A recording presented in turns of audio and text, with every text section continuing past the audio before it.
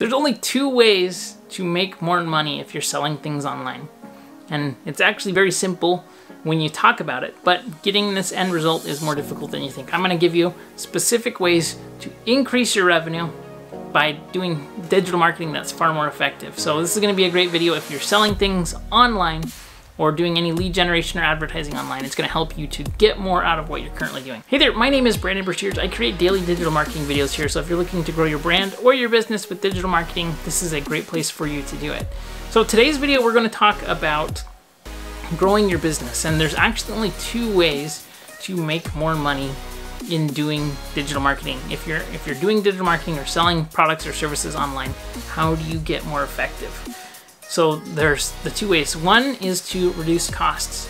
So let's say you're paying $10 per lead. If you can take that lead cost and cut it in half, now you're only paying $5 per lead, you make more profit.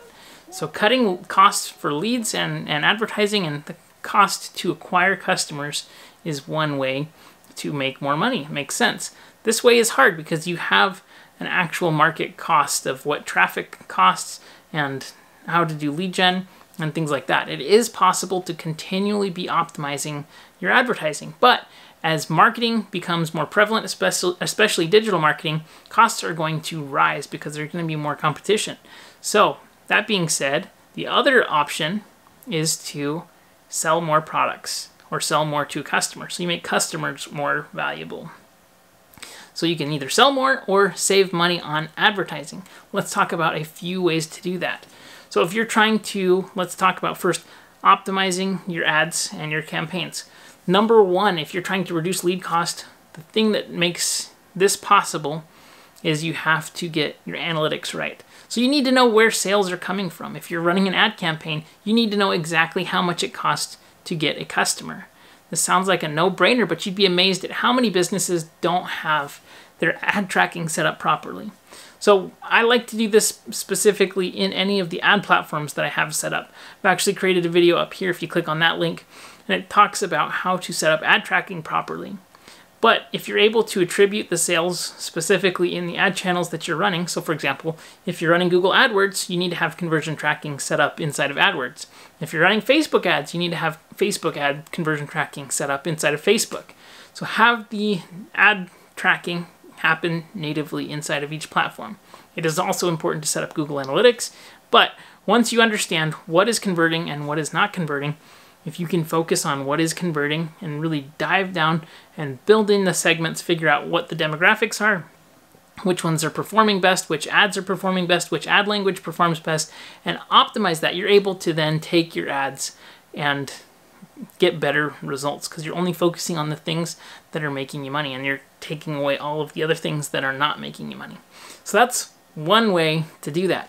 Now, there is always going to be a limit to just how much you can optimize. You can't save yourself into prosperity is a very famous saying. If you want to become rich, you can't typically do it by saving money. Saving money is important, but if you have $10,000 a month and you save $10,000 a month, you still only have $10,000 a month. You're not going to make $100,000 a month by saving that much money, right? You only have your limited however much you're spending.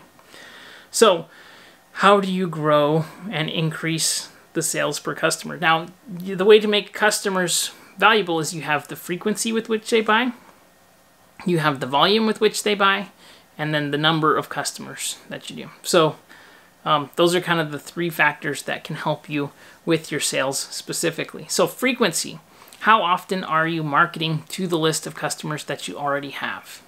That's, I think, very, very important, and it's often overlooked.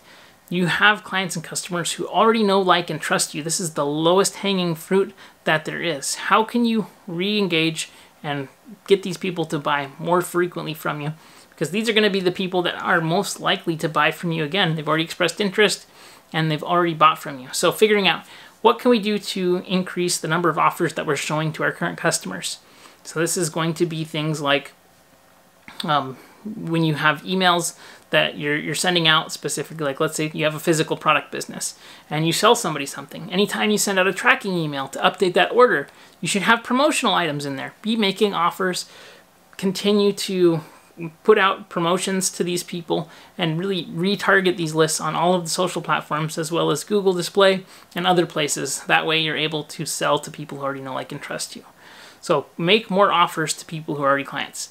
Additionally, having upsells in place for these people to make sure that they understand that there's related services and related projects and products that they can buy from you and things like that, that makes a big difference too. So upsells are very important, as well as downsells. Those are also very helpful. Anytime that you can increase the average order value of your customers, it makes them more valuable. So you're able to spend more on marketing and make more money with them. The other thing that you need to do is to actually build and get more customers and more clients. The way that you do this is you need to have a solid content marketing strategy in place. You need to have a solid audience building strategy in place. So not only finding people who are the right customers, but also finding the right potential customers. This is where you're putting your content out and you're using your content to segment the potential buyers from the non-buyers. And so every single business needs to have audience building campaigns so that they are constantly replenishing their clients and their customers and bringing in new people as well. If you start out with optimizing the current customers that you have, optimizing the offers that you're going to send to them, and continue to increase their buy-in frequency, increase their average order value, when you have that set up properly, and if you start there, anytime you add more customers, it's just going to be more effective. So my suggestion for you would be to start out with your own clients and your own customers, figure out what it is that you can offer them. Can you create bundles? Can you create done-for-you service products?